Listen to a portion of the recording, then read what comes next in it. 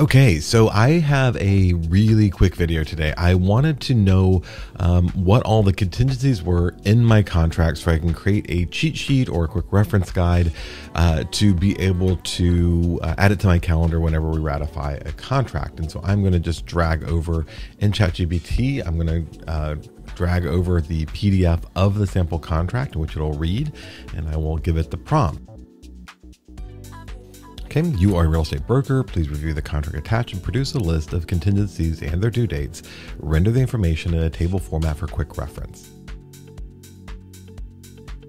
And boom, ChatGPT creates 2 responses so I can choose which one is better for me, which results I like better, which table format I look better.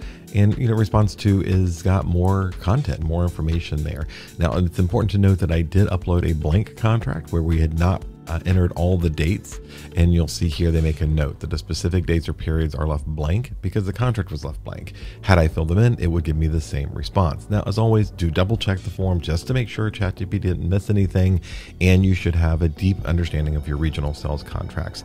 This is just a real quick reference for me to go ahead and create some type of responsive system to ensure that once ratified, we're all on the same page. All right, thanks for watching.